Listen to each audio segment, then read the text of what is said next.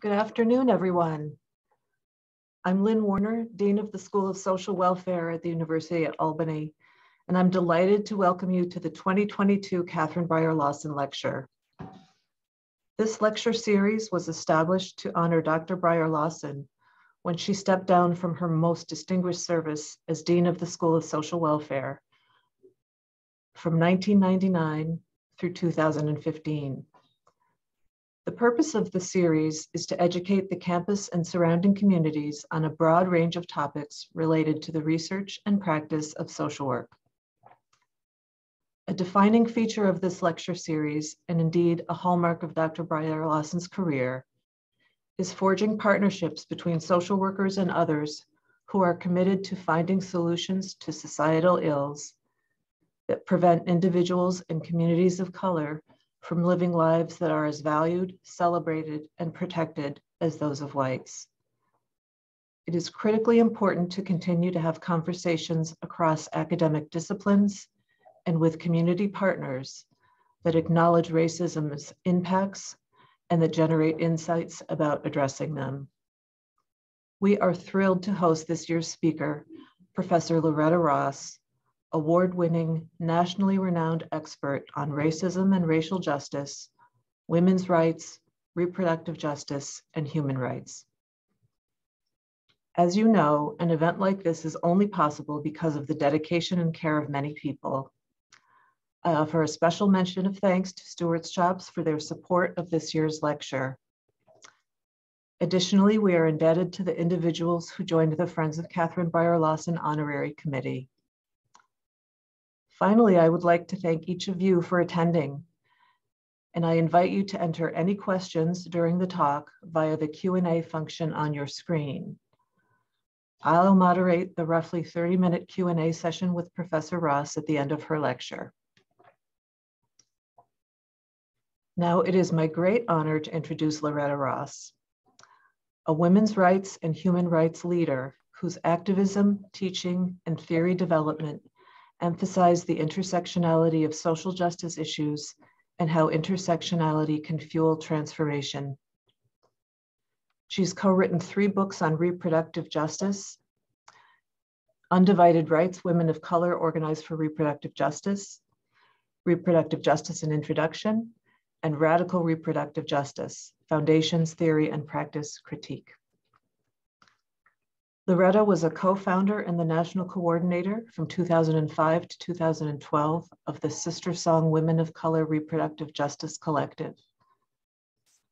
Other leadership positions have included national co-director of the 2004 March for Women's Lives in Washington, D.C., founder and executive director of the National Center for Human Rights Education, program research director at the Center for Democratic Renewal, the National Anti-Klan Network, and founder of the Women of Color program for NOW, the National Organization for Women. Professor Loretta Ross is a sought-after speaker and regularly appears in major media outlets such as CNN, Good Morning America, The Donahue Show, and The Charlie Rose Show. She is a thought leader who has been featured in the New York Times, Time Magazine, the Los Angeles Times, the Washington Post, among others. She has received numerous awards, including the National Center for Human Rights Education, the First Mother of Human Rights Education Award, the International Black Women's Congress, ONI Award, the National Women's Health Network Barbara Seaman Award for Activism in Women's Health, and in 2020, she was named by Ms. Magazine to the list of top 100 feminists. She's a graduate of Agnes Scott College and holds honorary doctorates from Arcadia University and Smith College, where she is currently a visiting associate professor teaching courses on white supremacy, human rights, and calling in the calling out culture. We're so delighted to welcome Professor Ross here today. And now, Professor Ross, the Zoom stage is yours. Well, thank you for that fabulous introduction. I hope that y'all discern from my introduction that I spent the better part of 50 years as a human rights and social justice activist. I called myself a professional feminist. And then 5 years ago, I started teaching what I'd learned in the community in academic settings. So they call me a clinical professor. And so it's my joy to teach about human rights, women's rights, white supremacy, and calling in the calling out culture within the academy, trying to put some practice to the theory that people are learning. I find that within the academy that we're teaching quite radical knowledge, quite radical information to young people, and often not so young people, but we're teaching this radical information and knowledge without the accompanying radical practices of love, grace, and forgiveness that go along with it. So we end up being hypercritical of each other because that's the academic discipline which we're taught. And we don't know how to turn that off when it comes to doing coalitional work, when it comes to making change in the institutions that practice their institutionalized racism, homophobia, misogyny, and stuff. And it doesn't really work well in life when you go around being the know-it-all, obnoxious, educated elite, when you really need to figure out how to converse in quite human terms with people without being so hypercritical of everything that other people say, so that you can actually learn to grow. So having said all of that, let me get to my presentation. I do have a PowerPoint that helps me organize my thoughts and keep it better organized. My question is, can you see that? And let me make sure I put it in presentation mode. Yep, we can see you're all set. All right, thank you. I do this work because I believe in human rights. I did not have a clear articulation of what I was fighting for a long time. I was so clear that I was fighting against racism, fighting against homophobia, fighting against sexism, fighting against economic injustice, on and on. But it wasn't until I had a chance to reread Dr. King's March 31st, 1968 final Sunday sermon before he was assassinated that I realized that Dr. King not only had a dream, he had a plan. He called upon us to build a US-based human rights movement as a way of fighting for the world that we want to build, so that we're not only defined by what we're against, but we have a vision of what we're fighting for. So obviously, because I'm a feminist, I believe in women's rights, and I'm part of the women's rights wing of the human rights movement. But I also believe in racial justice, so I'm part of the civil rights wing of the human rights movement. But I'm disabled as well, so I believe in disability rights. Obviously, I don't have enough space to put all the arrows on the page for all the things that we who are in the human rights movement are concerned about. But I'm using this graphic to help us understand that we're all in the same movement, even as we focus on different things. And what that ultimately means is that I can't fight for women's rights in a way that is racist without violating the same human rights framework that I'm fighting for. I can't fight for civil rights in a homophobic way, or I can't fight for trans rights in a misogynistic way without undermining the very human rights movement that I am a part of. And so I'm saying that to say that how we do the work for human rights is as important as the work that we do, what we focus on. And that's why I think the calling in practices are so important, because I believe that calling in practices will be as important to the human rights movement as nonviolence was to the civil rights movement in the 20th century, a way to define how we do the work and the values that we stand for. So with that in mind, I created something called a C5 continuum, comprised of calling out, canceling, calling in, calling on, and calling it off. Now, we all understand what calling out is. That's publicly shaming people for something we think that they've done wrong, and we want to hold them accountable for it.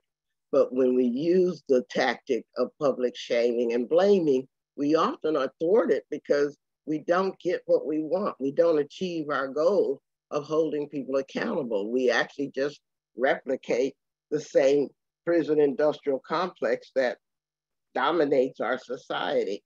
Now, canceling is the ultimate call out. When you want someone to suffer severe repercussions for something you think that they've done wrong, for which you think they should be held accountable. Calling in exists on the continuum where you want people to be held accountable for the harm that they do, but instead of calling them out and using blaming and shaming as your tactic, you're going to use love, respect as your tactic, and I'll be talking more about that. Calling on is an intermediate step that I'll also be talking about in the next slide. That's where you're not investing your time or attention into someone else's growth, which you would do with both calling out and calling in. Calling on is the request that people do better without your taking the time to make sure that they do so. And of course, there's calling it off. And I don't think we use that enough, whether in real life or online. We have no obligation to participate in unproductive conversations. We can call it off temporarily by saying something like, I don't have the bandwidth to deal with this right now. Or we can call it off permanently by saying, I will never want to have this conversation with you again. And so that's the 5 C's, and that's what we're going to be exploring today. Now, I want to stop and look at calling on in more detail. Sonia Renee Taylor, who wrote the book, The Body is Not an Apology, created the concept of calling on because she was dissatisfied with the fact that calling in requires an investment of labor, whether it's emotional, energetic, or political, in someone else's growth. And so she created the concept of calling on because she wants people to take responsibility for their own growth. And this way you center on the person's behavior that needs to change, but instead of participating in that process or assigning or accepting responsibility for that process, you're assigning responsibility to the person who needs to do the work. So my favorite calling on sentence, for example, is to look the person dead in the eye and say, I beg your pardon. And then I just wait. Quite often in that pregnant silence, people realize that they've said something that they may need to rethink or walk back. And in that process, I neither called them out or called them in. I've called on them to do better. So don't forget that you can use that skeptical eye to help people rethink what they just put out there in the universe. So let's talk about calling out some more. I find that calling out is criticizing other people's social justice practices, but generally the people who do that are not at all critical of their own.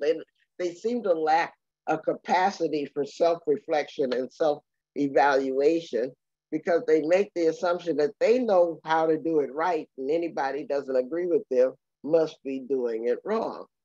It's also born of the feelings that people have when they feel unheard, when they feel disrespected, or when they feel that they're violated.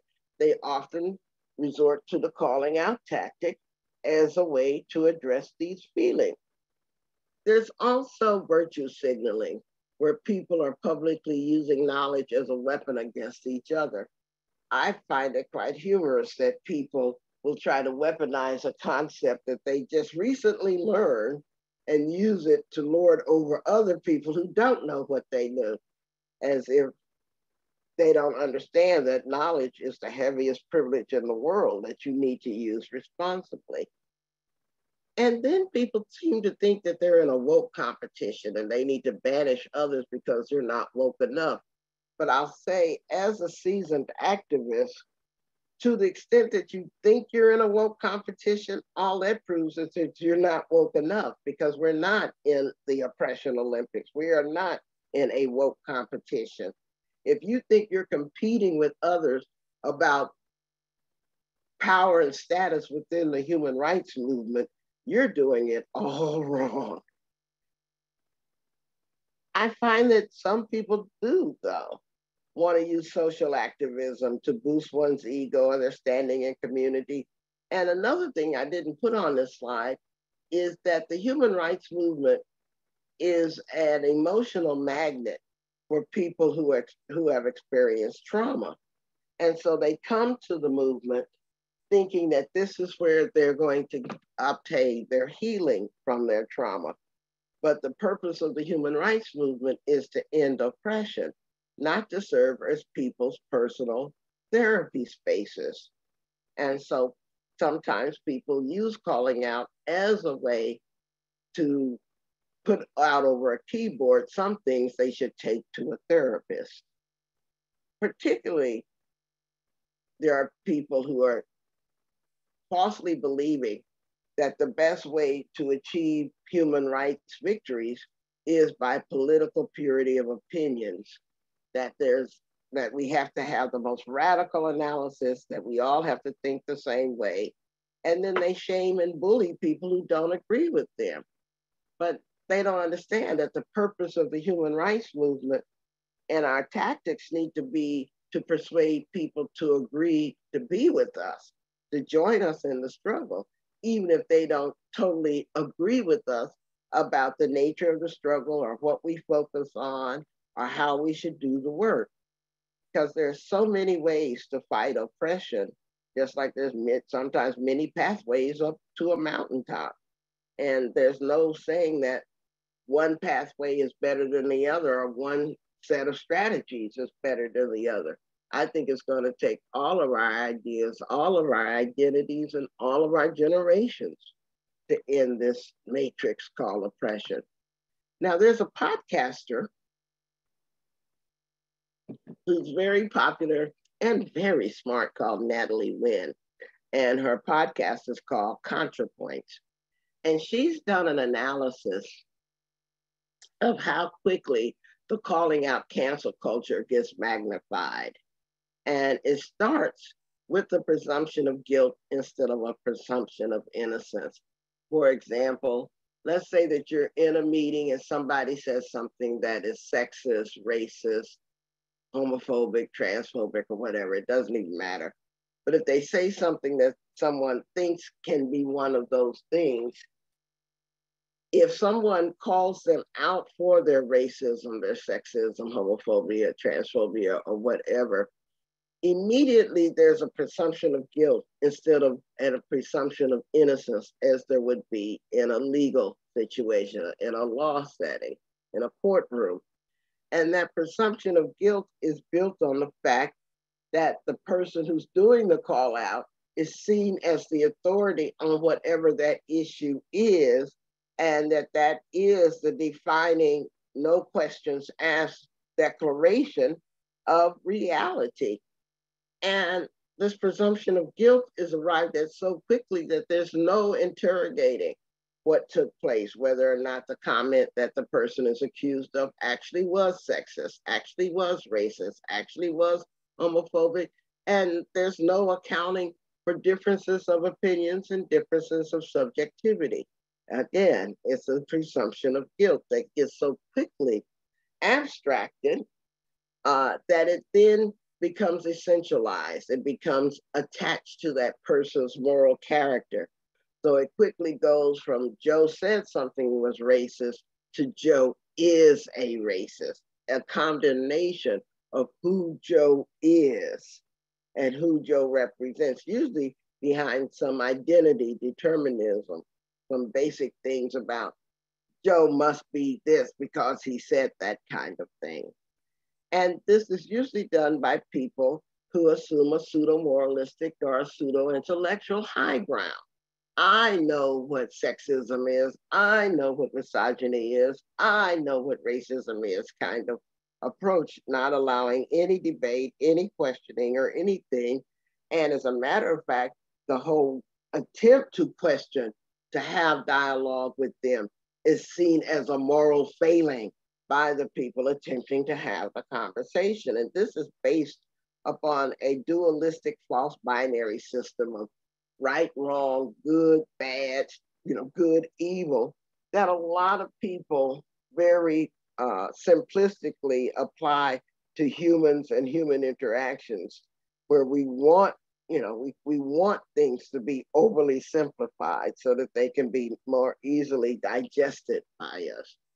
And then this also carries with it an aspect of unforgivability and unforgettability. Simply because Joe has been accused of this behavior of racism, sexism, whatever, then he will never, ever be forgiven for it, because Joe is caught in a classic catch-22. If he attempts to apologize for what he said, then he's going to be read as gaming the system, trying to get over. But if he says, well, I didn't do anything wrong, I just made a remark or made a statement, then if he refuses to apologize, he's going to be read as trying to evade accountability. So he's damned if he does and damned if he doesn't. And then that will be unforgettable. It will be permanently attached to Joe's character, to Joe's, just anybody thinking about Joe, describing Joe, or seeking to work with Joe will have this come up again, because there's a contamination infection aspect to it. So anybody coming to the defense of poor Joe will seen as catching Joe's political cooties of racism, transphobia, homophobia, whatever, and will be seen as being infected by Joe. And then all of this happens in seconds, from the denunciation to the ostracism can happen in seconds. So the symptoms of calling out generally happen because people size up who they want to call out, because they don't want to call out people that they think that will necessarily come back and threaten them. So we have a tendency to call out people who can't come back at us, who can't access us, who can't punish us for what we're doing.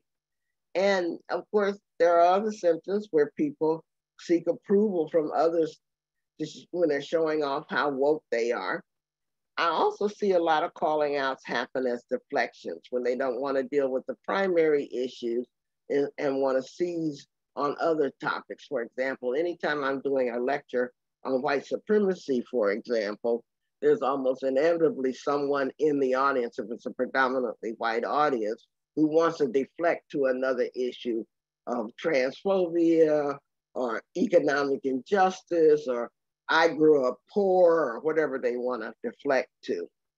And there are people who are perpetually looking for a fight, despite the fact that the way that they interact with others always generates conflicts and silences others, yet they are persuaded that that's the best way for them to do the work.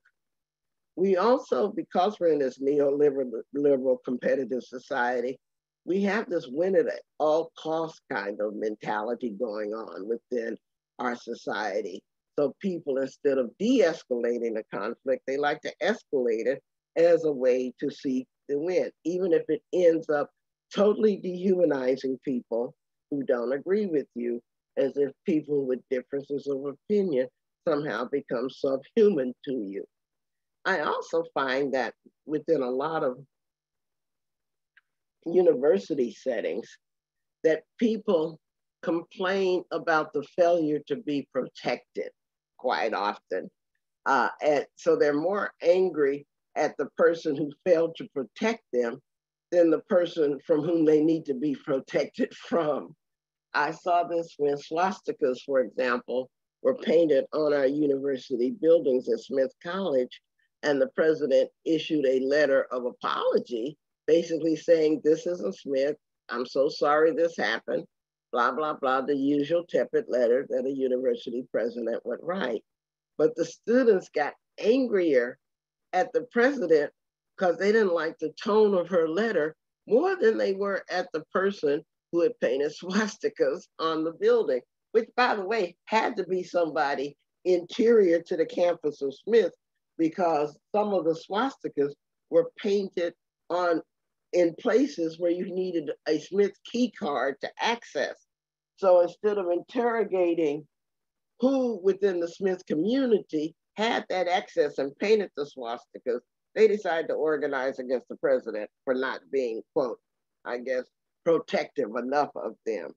And this is born out of the mismatch of expectations versus reality, where they actually thought that being enrolled in a high privileged campus like Smith means that they would be protected and safe from incidences of racism and white supremacy and anti-Semitism, homophobia, etc., when in fact Smith is part of the world.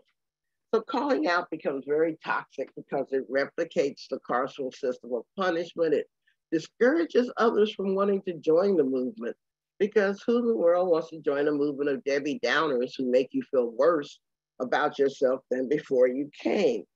It can also frighten people into not speaking up to tell their truth, for fear that that target is going to be painted on their foreheads next. And then, of course, in such a toxic atmosphere, it drives people away from the movement while we weaponize our privilege and attack people's languages if we want to make it a battle of linguistics and semantics instead of acknowledging that people's lives are on the line. And it is very difficult to achieve accountability when people are fearful that if they tell the truth, that people are going to jump down their throat for being honest. And in this way, it increases the harm rather than increases the healing, because people are incentivized to lie. They're incentivized to deny. They're incentivized to hide. If in such a punishing culture, where telling the truth will get you punished. This also ends up gaslighting people. People have a reason for the beliefs that they have. And if you don't accept that other people's experiences lead to other beliefs, then you're gaslighting them. You're devaluing their lived experience. And in this way, you end up isolating people rather than uniting them. And most perniciously, it makes people feel more cynical and more hopeless, as if nothing will ever get better when the human rights people who are supposed to be working for things to get better are so busily turning on each other, making everybody feel miserable, sucking all the joy out of doing human rights work, because you permanently are walking around looking like a fight looking for a place to happen. And then it really does spiral out of control disproportionately in relationship to the original incident. So if someone misgenders somebody, then next thing you know, you've got a whole conflagration over whether or not the university is this, or the class that took place in is this, or did the professor or the other student do this and stuff. And so it doesn't match the threat assessment to the remedy. And then, of course, it assumes its own virality when it's done through social media. I think this is born out of the concept of toxic perfectionism, where we end up alienating people with our pursuit of political purity or political correctness by assuming that there's only one way to do things. And sometimes we become those saviors where we want to take away someone else's pain by being their advocate. So we pounce and call out people for, quote, doing the wrong thing, because we're, again, signaling how woke we are, and we want to, quote, help everybody. It's a good impulse to want to help people, but you don't want to do the right thing the wrong way. I think that it's even more helpful to help people find and offer their own voices than representing them. And we have to stop walking around in fear that we'll be thrown under the bus if we say the wrong thing. And that's why transitioning to a calling in culture, in my mind, is so preferred. We need this culture shift. There also is a tendency to judge other people's activism while not judging one's own. I've said that. We are unable to listen to people with other viewpoints as if that's challenging our morality, our ability to do analysis, etc. So if you want to avoid toxic perfectionism leading to the call out culture, you've got to avoid these toxic online communities and really question why you're sabotaging your own happiness with all this unrestrained anger, while the social media platforms are laughing all the way to the banks. Every time a call out on social media reaches 1 million views, Facebook, Google, Twitter, Instagram has made at least $400,000. So we're basically serving as the unpaid interns for the social media platforms when we indulge in these online communities that are so toxic. And you need to ask yourself, how is that working for you? How is that helping your happiness? And are you really wanting to make the world cooler than it needs to be? And we've got to stop this performance of outrage because people are not perfect, like candidates aren't perfect. We've got to stop this expectation that the people we support, the people we work with, the people we love must be perfect, while not recognizing our own imperfections. And we have a tendency to give breaks to friends, but not to others. Now, when you are called out, you feel very defensive, very shut down, feeling like you're getting mobbed and you're angry and isolated, you're hurt and unheard, you're dismissed, sometimes you turn around and attack others. A lot of people report feeling numb or going into denial. Of course, people want to deflect to other issues. It feels very personal as an ad hominem attack. Sometimes people counterattack or they get dismissive or they double down on the offense that they've done, or they create a false equivalence of whataboutism, or what about China if somebody says something about the US kind of thing, or they break down into tears, or they sabotage what is going on, or they perform their outrage. Now, if someone calls you out, there's actually a 3-step process that's very useful, I believe, for you to do. If someone calls you out, the first thing you should say is thank you. And this is a sincere thank you because they have gifted you with something that is very important, their time and their attention. And by saying thank you, you are appreciating and recognizing this gift without necessarily agreeing with the subject of the call out, but you are appreciating the time and the attention. The second step is to say, thank you, and I will consider what you said. With that second step, you acknowledge that you've heard them, but you don't necessarily agree with them.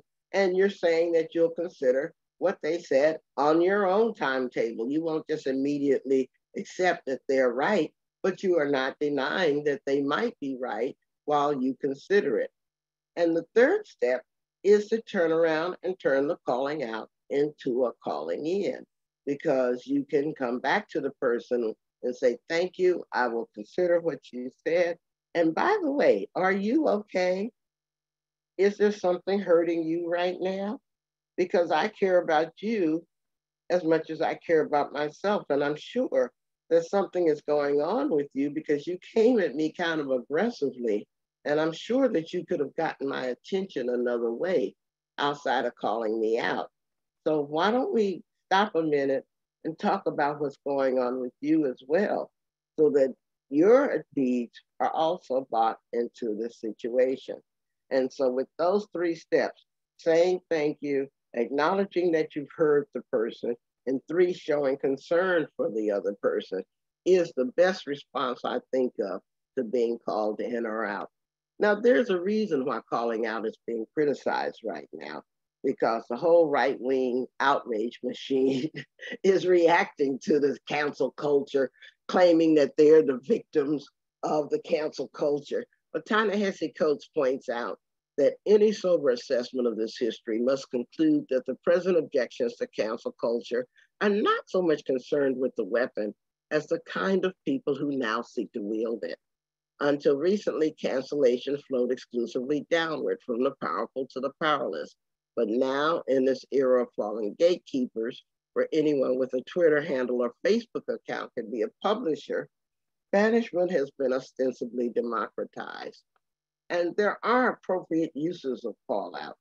When there are power disparities and people are inaccessible to you, you can use call-outs. This is what the human rights movement does, but people need to understand that we in the human rights movement, we don't use the call-outs as our first tactic, we use it as our tactic of last resort after we've tried other approaches that have failed to work.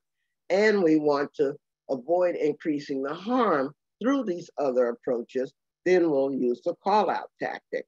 We can also build community and find others who are experiencing similar harms. And we do this by spreading information, often about those things that are causing harm, that are hidden, unmarked, and they can be structures or privileges that cause a lot of harm, like institutional racism, for example.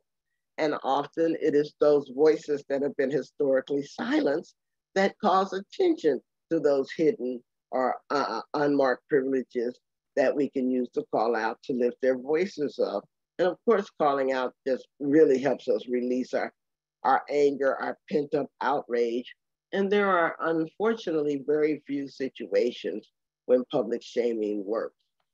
I want to give an example of a call out that really was a tragic situation. This is a picture of Alexi McCammon, who y'all may recall last summer was hired as a 27-year-old Black editor of Teen Vogue.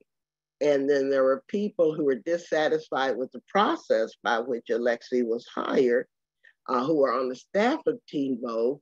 And one of them, an Asian American staffer, decided to dig deeply into Alexi's background and unearthed a 10-year-old tweet that Alexi had done when she was 17 that apparently was homophobic and racist. And so she weaponized this tweet against Alexis and ended up getting Alexis fired. The irony was that the call out ended up biting her in the ass because someone else did the same thing to her. They did research on her older tweets, found out one that was 12 years old, where she was both racist and inappropriate in a tweet. And so we've got to avoid this kind of gotcha culture. If you were going to deal with that situation that Alexi was in, we could have a calling in strategy by asking her some basic questions.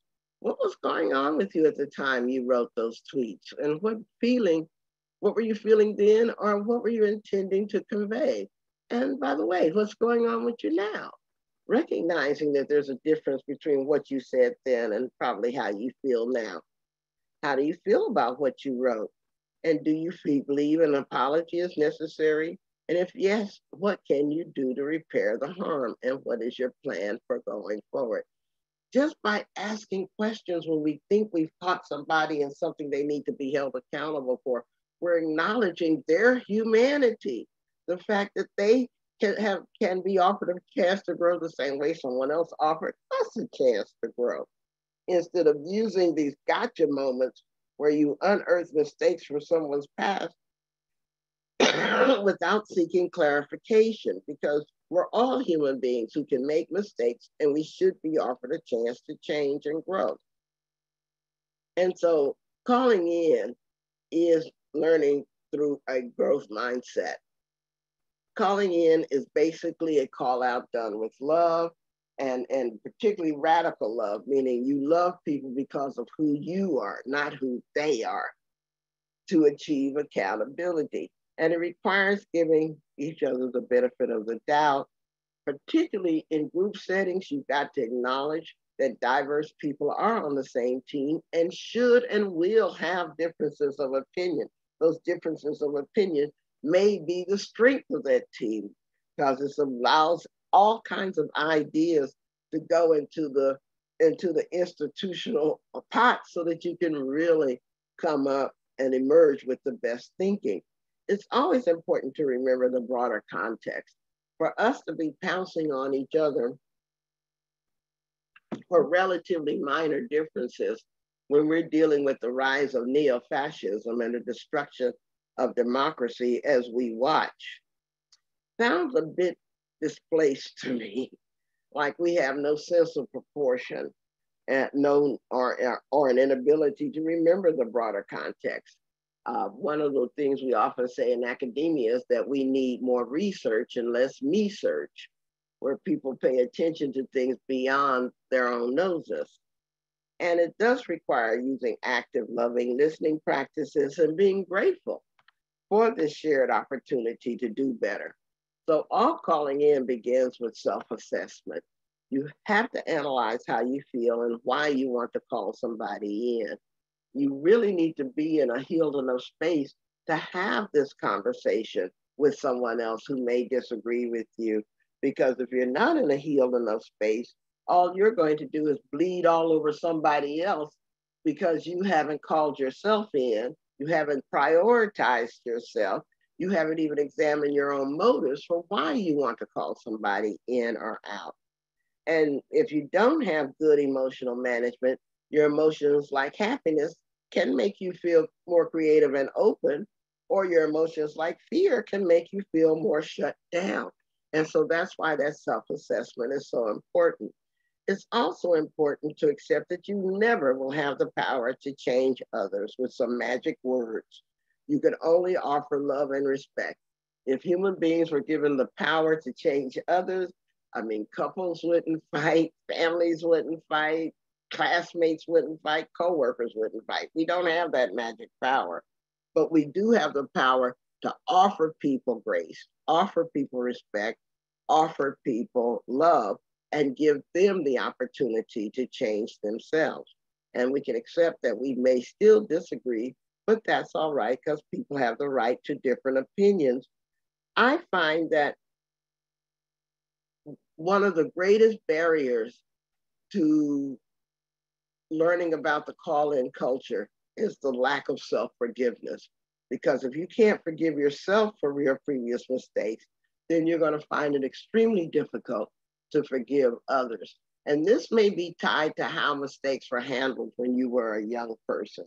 Because when you were young, and if you made a mistake and you were severely punished for making that mistake and shamed for making that mistake, then you think it's quite normal to punish and shame others for their mistakes. But if when you were young and you made a mistake and people counseled you about that mistake, forgave you for it, taught you what you could learn from that mistake, then you're going to be predisposed to offer that kind of grace and forgiveness to others. So here's some startup sentences for calling in. You know, a sample calling on sentence, like I said, is I beg your pardon. A sample calling in sentence, I'm not sure what you meant by that comment. Tell me more. Very few people can resist the invitation to tell you more about themselves. A sample calling out sentence could be, I can't believe you said that to me, as you say in all your outrage, or you said that, period. And a calling it off sentence, I can't engage with this right now, or ever. So if you want to interrupt the call out, you need to center yourself in your love practices so you can remain calm. You need to speak up through your discomfort, remind people of their human rights values and need for each other. You can check the emotional temperature of a room. Sometimes you need to recruit others to build joy and love and remind people that that's what we're trying to do. It may be necessary to redirect the conversation back to the agenda or have individual conversations with people who are called out or those who are calling others out, and help people identify the problematic behaviors with specifics for change. It's very hard for people to make the changes you want if you can't tell them what you want, and making a plan for future conversation. There are many different roles in the calling in process. There's the role of the survivor, the person who's been harmed, the person who's going to advocate on the behalf of the person that's been harmed, the person who's going to intervene, trying to keep it from escalating, the healer who really wants to make sure that the person who's harming and the person who's being harmed both get what they need out of a given situation. There's the bridge builder who's trying to find common ground between the parties so that we can move forward. there's the bystander who very legitimately does not want to get involved in an emotional shitstorm. So they want to stand out of it. And that's a very legitimate place to be, because that's based on where they are in their emotional journey. Sometimes there's a witness or reflector who can account what actually happened and help people see through all the emotionality what the actual facts are of the case. Of course, there's a person who does the harm.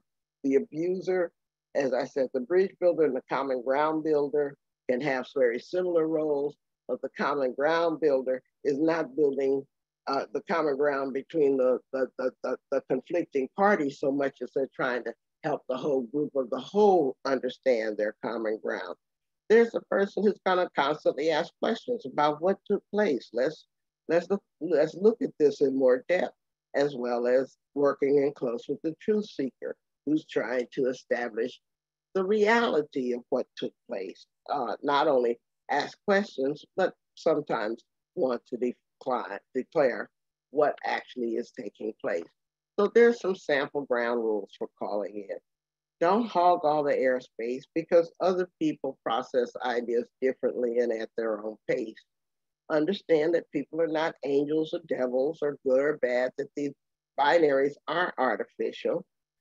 Calling in is not to be perverted as a license to act foolishly, abuse others, or be deliberately provocative. A lot of people mistakenly think that if we have a calling in ground rules or a calling in culture, that just increases the stuff that they can get away with because no one will hold them accountable.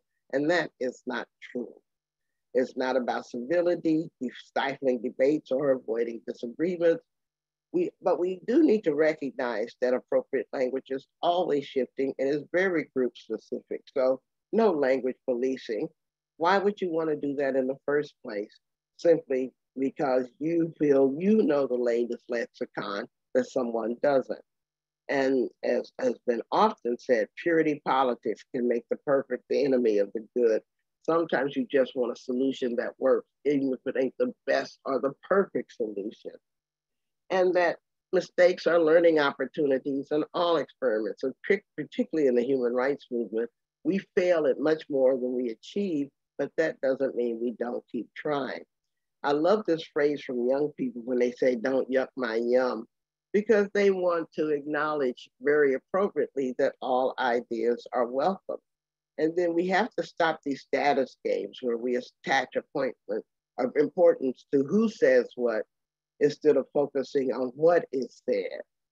And within the calling in community and the culture we're trying to create, there's not going to be any trigger warnings because this is a brave space, not a safe space. But we don't jump on people for having differences of opinion, because it's not about disguising oppression with niceness so that difficult conversations are avoided or that victims' survivor pain is minimized. It is the number one obligation of people who are harmed, people who are victimized, to heal themselves, to prioritize themselves. It is not the job of the person being harmed or the person victimized to see about the healing or the growth of someone else. So let me end there.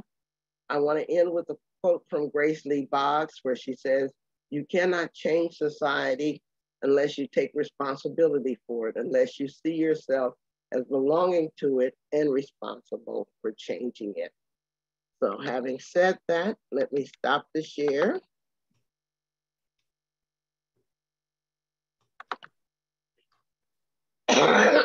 And get into the Q&A. I'm sorry, my lectures can be very densely packed, and so.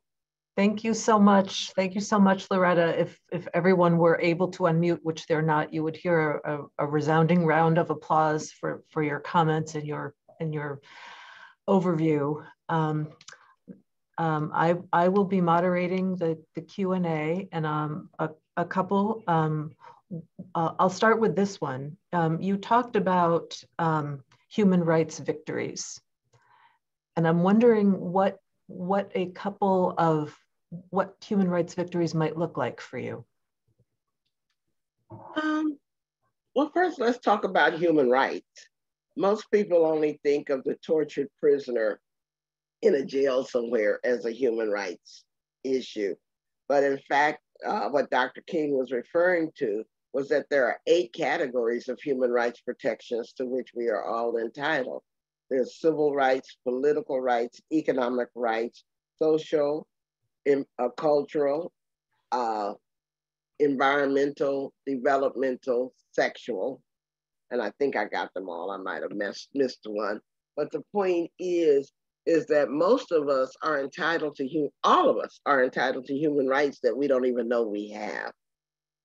And so a human rights victory would be the civil rights movement, fighting racial segregation, for example. Even though we have not put an end to white supremacy, the victory that we achieved is not inconsequential, because we live in a white supremacist society that finally more than half the white people are saying is not right. That has taken over 500 years to get to, but I'm not going to diminish its importance simply because it took so long for it to arrive, kind of thing. I was in the early anti-rape movement, working at the first rape crisis center in the world. And when we started 50 years ago, because it was founded in 1972, we thought that we would end rape and sexual assault in a few years, because we just knew we were right. And in fact, it has taken 5 decades to get to the Me Too movement, so to speak. But we have certainly made the whole world aware that violence against women is wrong. And so instead of, there was a time when we started when people used to brag on the violence that they committed against women. Now they hide it because they know it's wrong. So that's a cultural shift that we've created. That's very important. And we continue to work on ending not only violence against women, but violence against all people. The inclusion of LGBT folks, for example, in our discussions of violence is very, very important. I think a victory is the trans movement, the visibility, the things that have been achieved that just a short while ago were unthinkable. I remember the fight to get trans people admitted to women's colleges and stuff like that. And so I see that as a victory. I mean, there's so many, I can't count them all. And you really have to ignore mainstream media, because mainstream media is so full of doom and gloom, because they have a if it bleed, it leads kind of philosophy. And so they're not as good as reporting on the improvements that we make as humanity as they are the disasters that we make as humanity. But I'm really encouraged by the fact that I've seen a lot of good victories in my lifetime. And I think I'll see even more. A wise elder once told me that I needed to chill, that I needed to kind of get over myself. She said, Loretta, you're working as if you're the entire chain of freedom and you will burn out. She said, you're not the entire chain. The chain of freedom stretches back towards our ancestors and forward towards our descendants. The only thing you need to worry about is being the strongest link in the chain of freedom that you can be. And just focus on being that strong link so that the chain doesn't break at you, okay? Well, stop trying to take responsibility for the entire movement and thinking that it's all gonna rest on your shoulders, kind of thing. And that was something that I needed to hear, because I was approaching burnout. I was being a little too earnest. I didn't know how to toggle off my critical consciousness so that I can watch Twilight without doing a feminist analysis of it, kind of thing. I was sucking all the joy out of my own life and stuff. And so that's a victory for me, learning that we've learned how to add self-care to political activism, which is something that my generation, because I'm almost 70 years old, we didn't get that memo. So I'm really pleased at how young people have infused the ethos of self-care into the movement as a victory. But it's going to take, a long time. I think we get frustrated because we think we should be in charge of the timeline of change, but we're not. I will say one other thing in response. I've been too long, but I take a lot of hope out of the fact that the enemies of human rights mistakenly think that they're fighting the human rights movement. They think they're fighting us. And they couldn't be more wrong. We're fighting them, but they're not fighting us. They're fighting truth. They're fighting history. They're fighting time, and they're fighting evidence. And any one of those forces could kick their asses. You can't roll back time. You can't roll back the universe into the 19th century. You can't permanently deny the truth. You can't permanently bury the evidence of history, no matter how hard you try. And so I take a lot of comfort out of thinking that time, truth, evidence, and history are on our side. So even though it looks like our opponents have all the money, the power, and the mainstream media, and the propaganda, and the weapons of war, I think there's an inevitability about their defeat, because they're up against forces no mankind can overcome. Well, the joy that you spoke of in the battle is evident in the way that you're talking and the glow in your face. And thank you for that perspective. There are a lot of questions that have come in, so let's see. I'm going to start with this one. Thank you for this astoundingly helpful lecture. Are there some differences that are so hurtful that engagement and calling in is not worth the energy, like the KKK and other oppressors? Are there some non-negotiables that allow us to simply decry those who align with what we consider horrific? That's where the concept of self-assessment really matters, because when I experienced hate, crime, violence when I was a child, or sexual violence when I was a child, I was not in a space at that time to even contemplate calling in the people who frightened me, who tried to hurt me, who did hurt me, kind of thing, because I hadn't seen to my own healing. I had not recovered from the wounds. I had not removed from them the power to hurt me. And so now, 50 years later, I do have that power of self-definition, of self-protection, so that I can call in somebody who'd been in the Ku Klux Klan. I learned how to deprogram them in the 1990s. Or I taught Black feminist theory to men who had raped and murdered Black women when I was in my 20s as part of my political process. And so no one can tell you when you're ready to do something about how you want to be in the struggle. That's why I really emphasize that it should be voluntary. It should not be obligatory, because your first priority has to be to take care of yourself before you even attempt to call somebody else in or out. I recommend taking care of self. But then there'll be others who are at other stages of their own journey, like me. I have no problem talking to people who violate others' human rights, because I have removed from their control the remote control to how I feel, you know? And I have seen the humanity in the most undeserving people. And I like the way that I've grown to do that.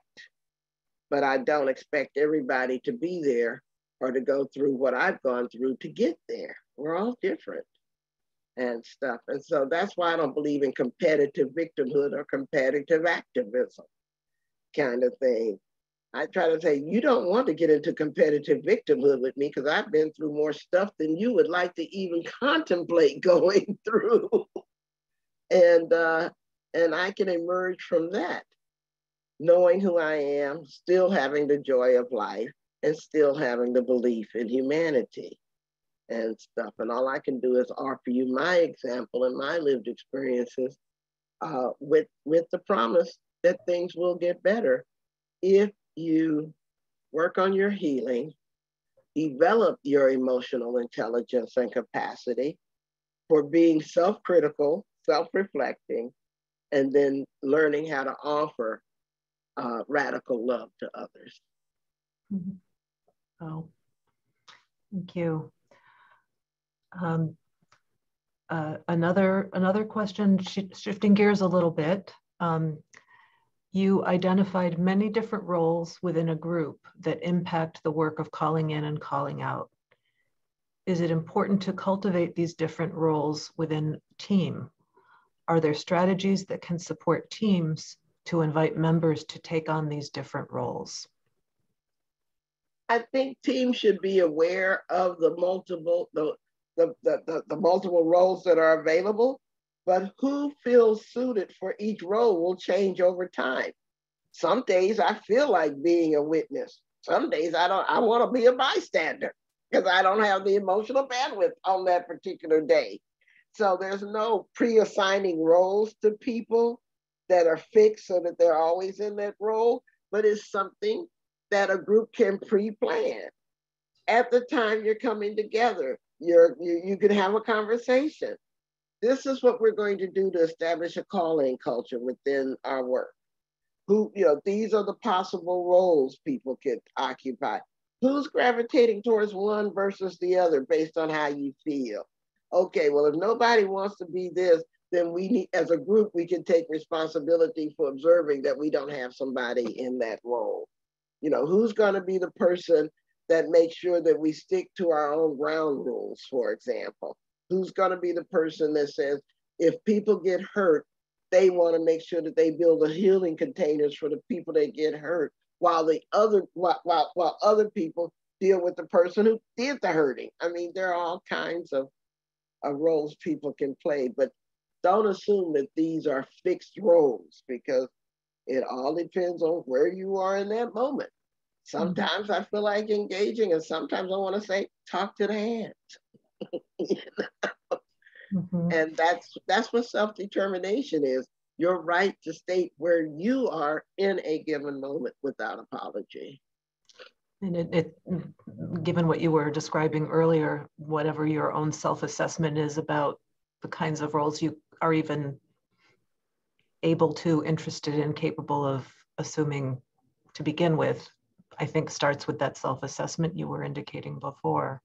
Yeah, because if you're still bleeding from microaggressions or somebody dead naming you or whatever, then you're not in a good place to try to work on how somebody else's growth. Because you need to work on your own healing from that pain. And it's very appropriate to ask for help in that healing process, because you don't have to do it on your own, but that means that you don't have to do the emotional labor of extending that radical love to others at the cost of extending it to yourself first.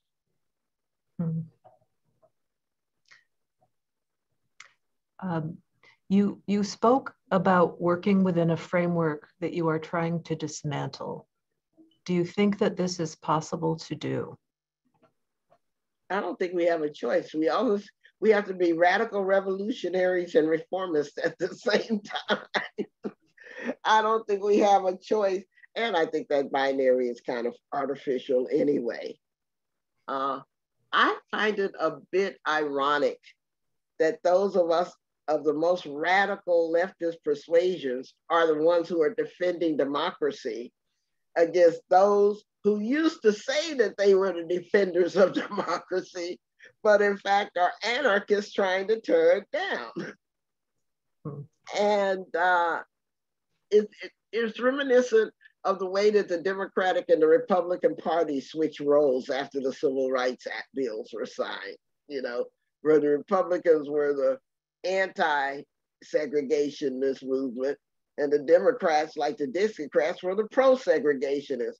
And all it took was Lyndon Johnson signing the Civil Rights Act for the parties to switch positions, so that the Republicans became the party of white grievance politics, anti-civil rights, and the Democrats became the pro-civil rights party. So, right now I feel like the left and the right have switched positions again, so that you find the left trying to defend conservative institutions like, the Supreme Court and universities and, the media and stuff like that.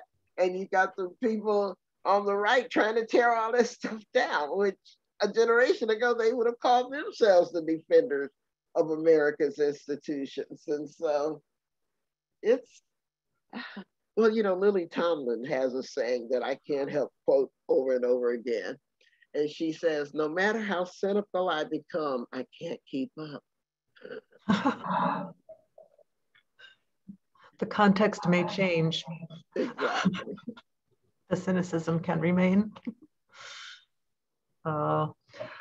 Okay, so there are questions coming in fast and furiously. So let's see here.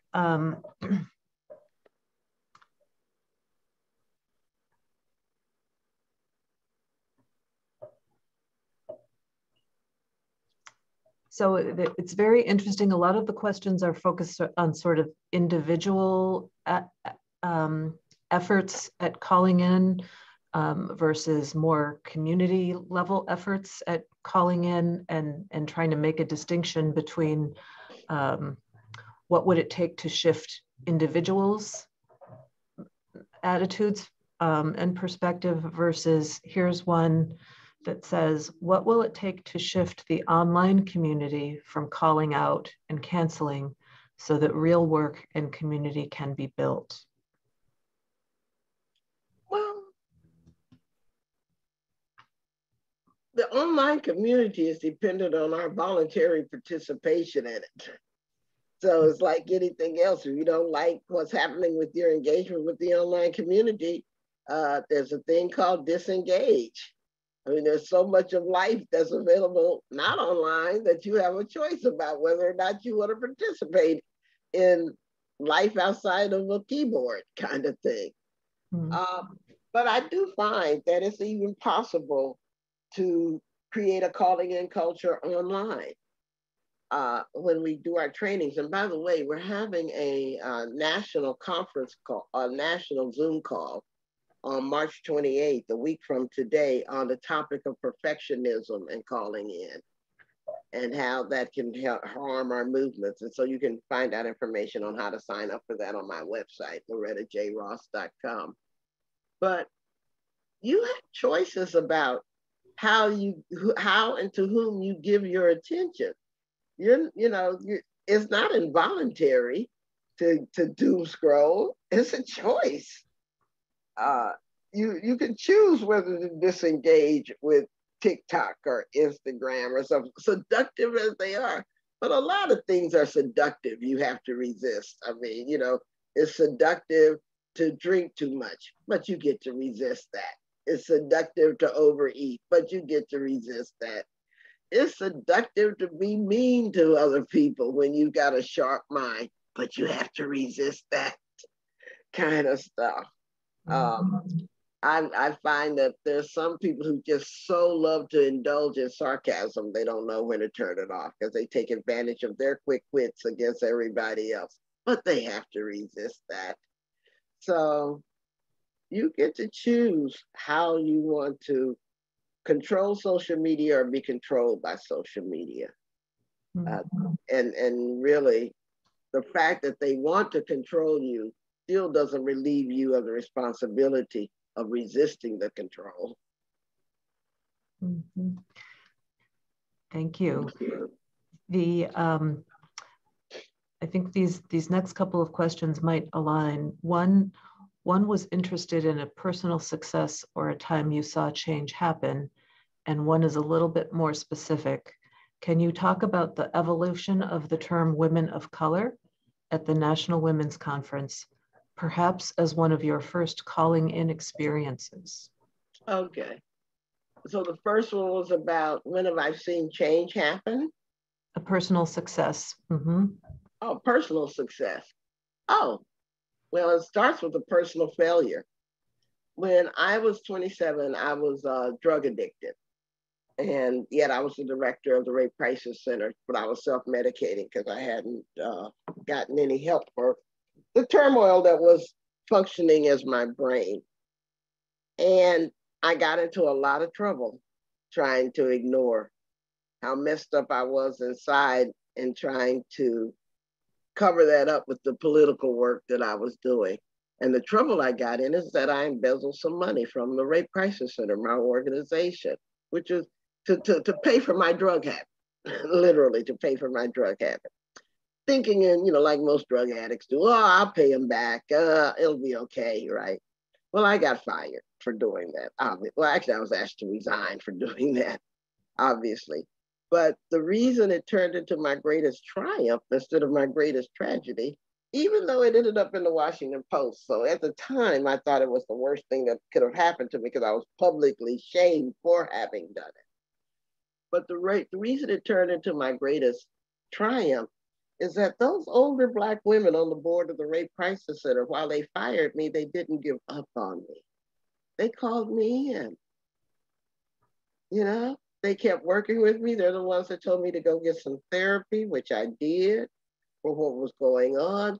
10 years later, one of them recommended me for a job, wrote me a glowing letter of reference because of what potential she saw in me, despite the very public and visible mistake that I'd made. Some of them are my friends even to this day, 40 years later. And so that probably meets my definition of a personal triumph coming out of a personal tragedy kind of thing. Now, the term women of color was created in 1977, and I was not there, but I can report on what happened because I was good friends with the older Black women who were there, and they came back from Houston, the Houston Women's Conference in 1977, and told me what happened. President Jimmy Carter had given $5 million to what's called the women's movement to have a national conference for women in Houston in 1977. And this was part of the World Decade for Women that had been declared by the United Nations in 1976. And so the women's movement in the US thought that we needed to have a US conference, and the purpose of the US conference was to put together a national plan of action for women in the United States to go along with the global or the world plan of action that was being developed at the UN level. And so the conference was held in Houston. I think it was November of 1977. In the draft document, the draft plan of action, there were 2 pages out of, I think, about 200 that were written about minority women, what minority women needed in this plan of action. And a group of Black women in Washington, D.C. were dissatisfied with that because they thought that it needed to be much more expansive, much more inclusive, and much more detailed. So they formed a group called the Black Women's Agenda. And these are people from the National Council of Negro Women, dealt with the sororities, the service agencies, and stuff like that. Black women that had formed the Black Women's Agenda. And so they put together and wrote something called the Black Women's Agenda, and they took it to Houston with the intent of getting the body of Houston to vote on, approve, ratify this as a substitute for the 2 pages in the plan of action. They wanted the Black Women's Agenda to be substituted into the National Plan of Action. Hope I'm making sense here. But when they got to Houston, a strange thing happened. Other minority women wanted to be included in the Black Women's Agenda. Well, if they did that, then it wasn't just a Black Women's Agenda. And so it was in those negotiations that the term women of color was created, so that they can include Latinos and Asian American and Indigenous women in the Black Women's Agenda. And the term women of color became a term of political solidarity, not biological designation, because your biological designation within the social constructs that we're dealing with, because it's all made up, but still, your biological designation of Asian American or Afro-Caribbean or Indigenous, they are what they are. The point of the term women of color is an expression of who you're going to work in solidarity with, who are also oppressed by not being white, kind of thing. And so when the term women of color was created in Houston and attached to the document and put to the vote, well, it was helped by the fact that Loretta Scott King read the resolution calling for it to be voted upon. Gloria Steinem told me that. I didn't know that detail, because I wasn't there. So Gloria gave me that detail that the whole thing was orchestrated by Loretta. I was like, go Loretta, I didn't know that about you. Anyway, so it got overwhelmingly approved as the substitute. The Women of Color agenda was approved to go into the U.S. Plan of Action. And that's where the term Women of Color came from, as a statement of solidarity, not ethnic identity. But unfortunately, since then, people only see it as ethnic identity, not political solidarity. I see. I think the question writer was wondering if that was an example of a calling in experience, but I hear, yeah. I think it was, because the Black women could have very easily said, no, y'all do your own agenda. We did our work. Y'all go off and do your own kind of thing. Yeah. And instead, and the other women could have called them out for, quote, omitting them kind of thing. But instead they figured out how to work in solidarity together and stuff and transformed the movement.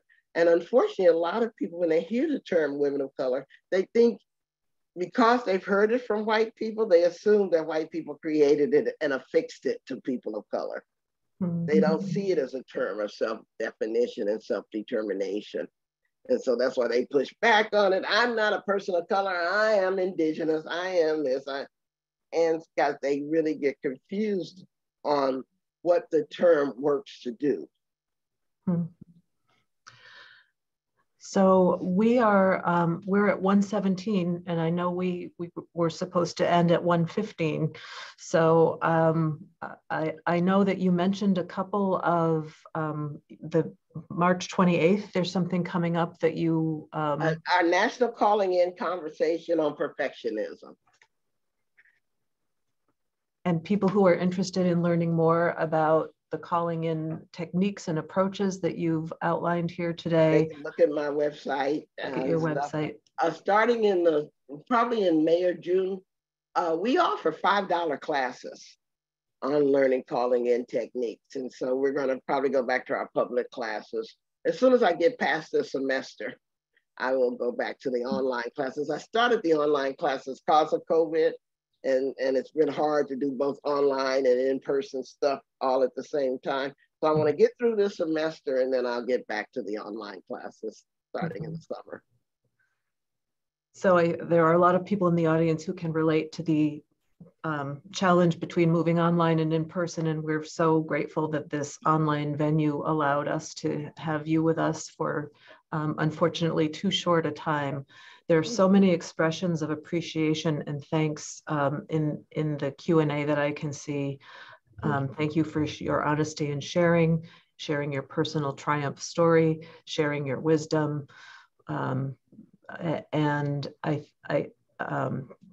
the ideas of radical love and in the fight for human rights is, I think, something that is an important message for all of us to take forward, and an opportunity and an invitation for all of us to work on our own capacities and our own abilities. And we know the resources that you provide for us to move forward in this quest for larger human rights, which you so beautifully outlined for us. So thank you so much. Thank you. I look forward to it. And if you can send me a copy of the recording and the Q&A so I can see it, I'd love that. I would love to appreciate that. Happily do that. Thank you so much. All right. Bye-bye, y'all. Bye.